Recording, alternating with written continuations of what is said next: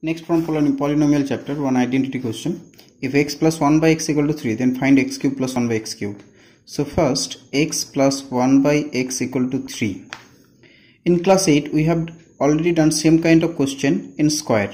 If x plus 1 by x equal to 3, then x square plus 1 by x square. But here cube we need to find. So first, we cubing both side.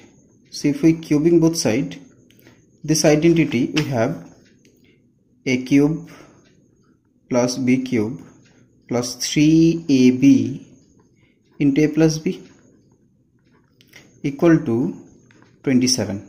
That is x cube plus 1 by x cube plus 3x into 1 by x into x plus 1 by x equal to 27. So a cube plus b cube plus 3ab into a plus b equal to 27 implies x cube plus 1 by x cube plus this x and 1 by x cancel, 3 into x plus 1 by x is already given 3, so we replace this one as 3 equal to 27.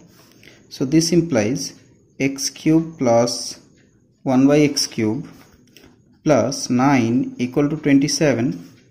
This implies x cube plus 1 by x cube equal to 27 minus 9 equal to 18. Similarly, suppose x minus 1 by x equal to 3 given, then to calculate x cube minus 1 by x cube.